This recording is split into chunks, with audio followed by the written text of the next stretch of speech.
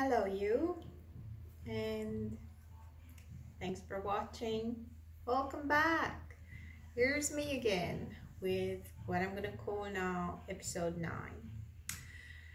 I know I promised last time that I will tackle a couple of buzzwords, and I changed my mind in the meantime, and I'll tell you why. Not because I didn't enjoy half of the research I've done for those bits, but it's just like this last week I've seen that much of mindfulness and awareness that almost worn it down for me. So I'm not going to talk about them. There's something else that I'm going to share with you. So I hope, just bear with me here. I'm sort of going to be jumping through 3 different topics on essentially on coping and what we tend to do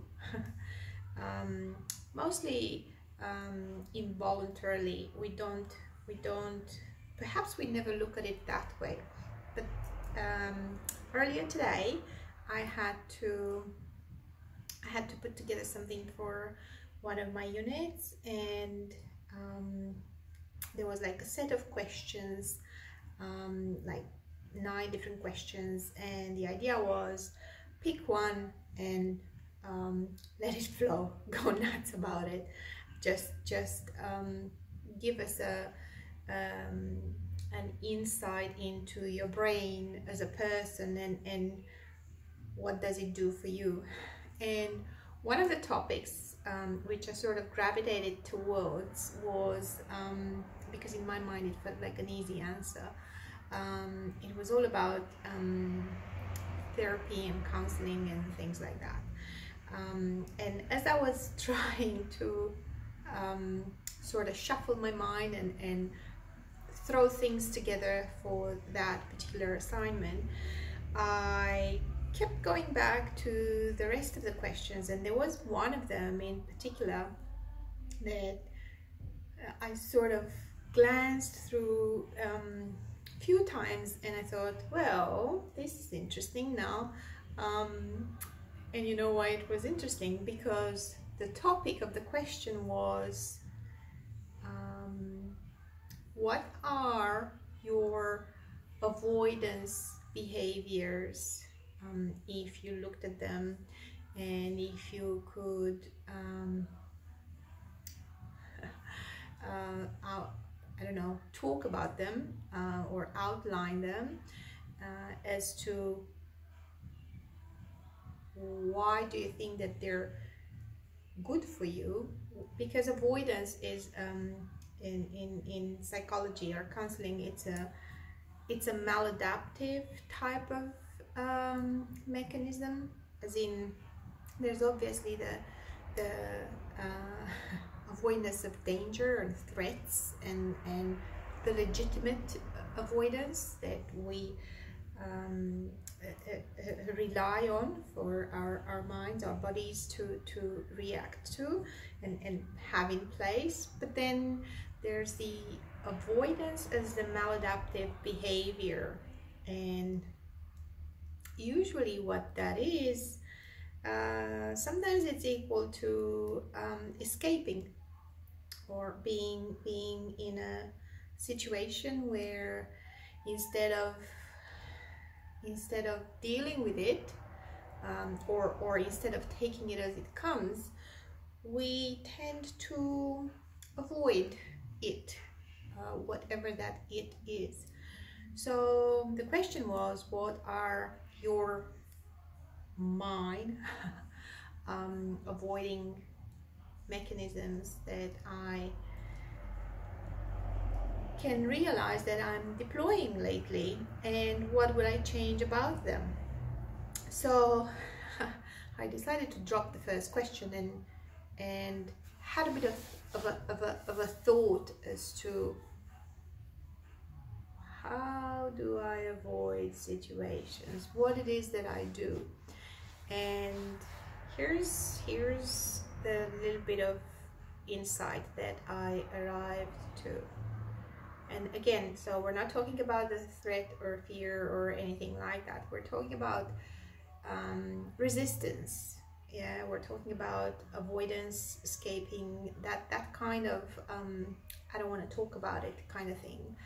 But more to it, you know, like it's not just I don't want to talk about it or saying that out loud to people. Sometimes we put ourselves across in different engaging different types of behaviors that literally someone else calls us out on them, and it's kind of a shock because we wouldn't have looked at it that way, or in our little machinery here we tend to give meaning and rationalize what we do and why we do it. So thinking of it, here's my 2 Bob's discovery about myself, and hopefully you'd be some of you maybe will be relating to this.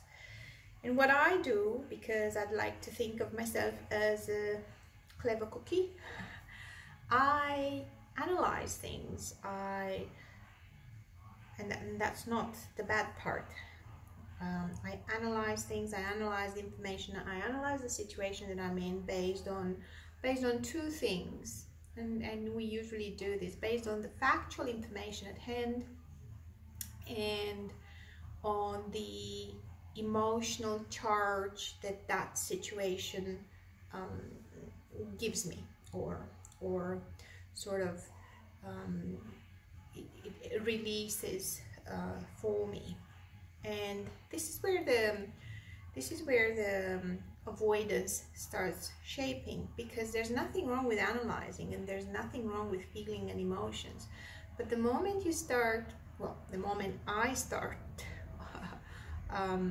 overthinking, where that's where I fall into this trap of putting together the factual information, but not just that, because I tend to also take into account what is not said and what is otherwise maybe implied, maybe not at all implied, and just my perception of things. So I gather all of these things about a situation, and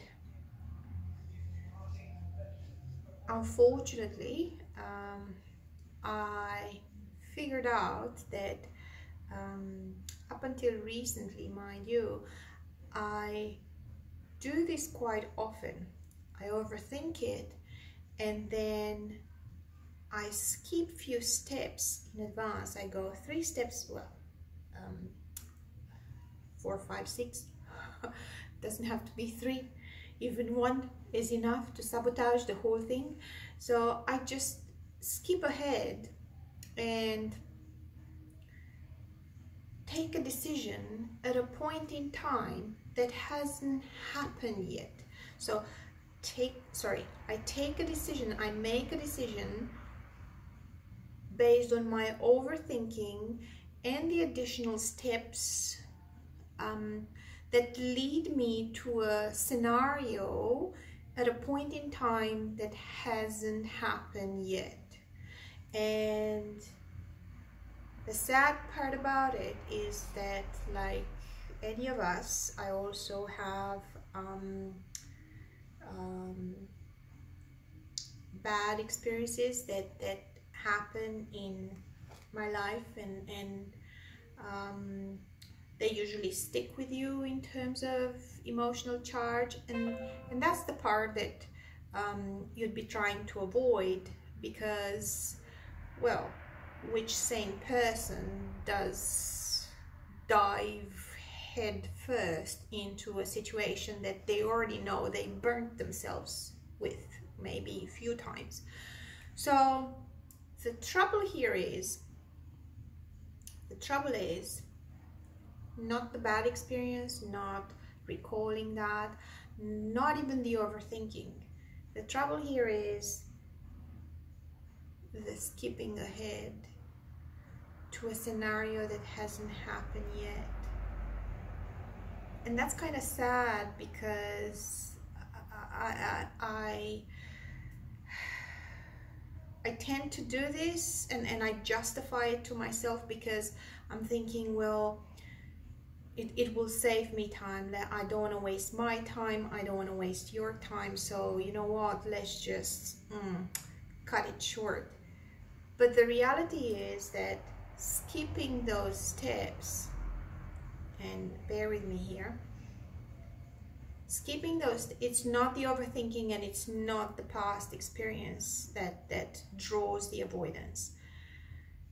What happens is the escape plan comes about when that projection of that scenario in the future that has not happened yet, but happens in my thinking, in my mind, which I think I told you before, that our mind keeps playing tricks on us.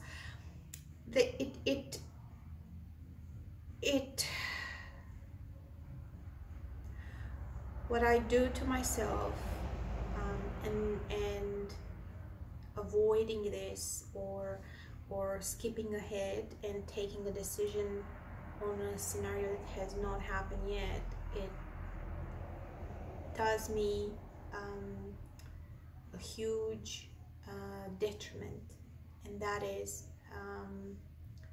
I'm literally overriding, like wiping out any possibility, any probability for that situation or that person to actually have the chance to prove me wrong, to have the chance to prove my experience wrong, to prove my overthinking wrong, because at that point in the projected scenario, I'm taking a decision without giving them the chance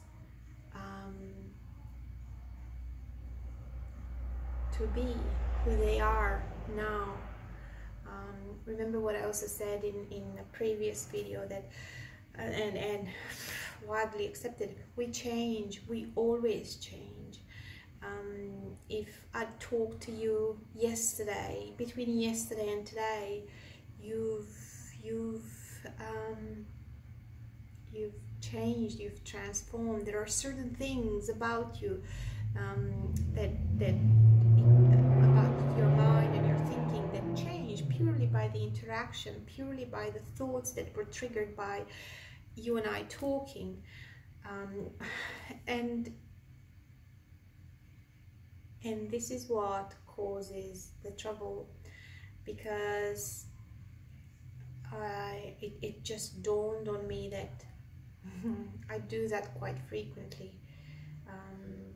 I sort of, because of some sort of a freakish default setting of finding solutions, and in time this sort of, I don't know, I sort of feel kind of drawn towards time and making the most out of it, and authenticity or genuineness, if you'd like, or not just freaking wasting time, anyone's time, mind you. Then there's a simple algorithm that happens in that kind of scenario projecting, and out of the projections that I come up with, then the decision ends up being avoidance or escape. So without a drama or without a scene or anything like that, it's just like I give up, really. That's what it is. I actually give up when I arrive to some algorithm that it's not whatever it is that I'm in, it's not proving me wrong in a good way, in a very good way. So I don't know if this helps you in any way, shape or form, but giving up on that possibility, on that, even if it is just a small statistical probability that someone or something may surprise you, may in an awesomely good way, may prove you wrong, despite patterns, despite past, despite overthinking. People change, and you have to, I guess, this is where I sort of turn it around and trying to give up without the projecting scenario, sort of just give as many chances as possible and stop looking at a future scenario and just look at right here, right now. Right here, right now is our time spent the best it can be, or we're just wasting it. So I hope you get something out of it. I actually wrote about this in a probably much more intelligible way on my website. Have a bit of a look if you feel like it. It's livingbygabi.studio, and I shall see you next time without any promises of what's gonna be like. I'm just going to surprise you. I'm gonna surprise me as well. Okay, no more overthinking, and stop projecting scenarios that haven't happened yet. Give people a chance, another chance, and let them surprise you in a good way. Thank you. I'm Gabriela, and I shall talk to you next time. Bye for now.